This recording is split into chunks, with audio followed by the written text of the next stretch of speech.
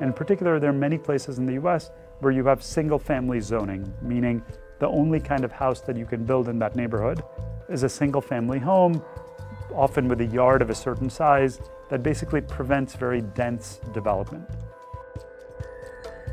Now, that can be attractive for various reasons, but one thing it does is often excludes people, particularly from lower-income families, from building houses or renting houses that are smaller in better school districts, in places with access to better social capital, places that have better opportunities for upward mobility.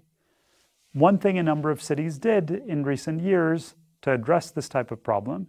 is to create multifamily zoning restrictions or regulations in places that previously were zoned for single-family houses.